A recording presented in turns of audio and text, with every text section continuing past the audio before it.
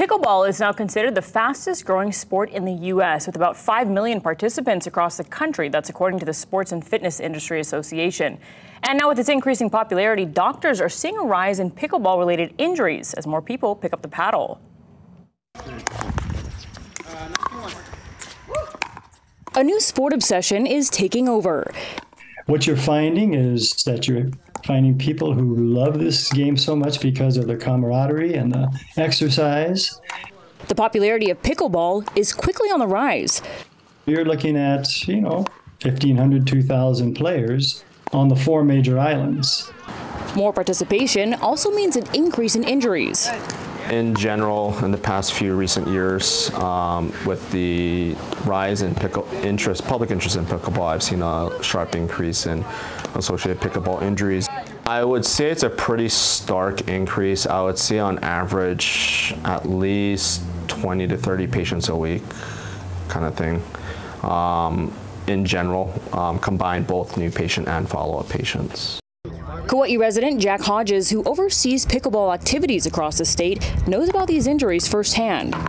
I've injured my knee on more than one occasion, a torn meniscus. I've injured my right hip playing pickleball, both wrists. I've had a couple of hamstring, pulls as well. But this doesn't stop the 75-year-old from doing what he loves. We're playing at age 70, 75, 60, 65, and we think we're 30. So that ball that we should just wave as it goes by thinking it's a winner, we go after. While it's true older folks are more prone to injuries than younger people are, all pickleball players face some type of risk. And you can take it from me, I was playing pickleball for the very first time 3.5 weeks ago, and I completely tore my Achilles, had to have surgery, and now I'll be rehabbing for the next 3.5 months. The most common injuries are by far lower extremity injuries, so injuries below the hips, accounting for about 1/3 of new pickleball-related injuries. Majority of them are either tendon rupture injuries of the Achilles tendon or ankle sprain injuries, and as well as bone breaks or fractures of the ankle. So how can you prevent getting yourself into a pickle playing pickleball? The conditioning aspect is super important. So being limber, being flexible, you can do yoga on the side or you can do your own stretch program to stay very flexible in your lower extremity, your legs, your hamstrings, your adductors, the inside muscles in your leg, your quads, around the hip area. Low back injuries happen a lot too in pickleball, so it's very important to do like Cobra style exercises and side bending.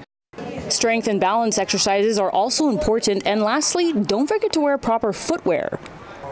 So this is the shoe that I was wearing when I injured myself on the pickleball court, about an 8-year-old running shoe with pretty much no traction anymore, which I'm told could have been part of the problem. And now I'm in this boot. And while the 40-minute taste of pickleball that I got was very fun, I'm not too sure if you're going to be seeing me out on the court anytime soon, but of course, only time will tell. You might see me around though on the scooter, and now you know why. And I've been using that scooter around the newsroom. Yeah. It's very fast and it's very helpful. You're such a trooper. Well, I was out for 2 weeks, so I'm happy to be back. Poor thing. Who would have thought, right? Learn from my mistakes, all of you who play pickleball. Good information there.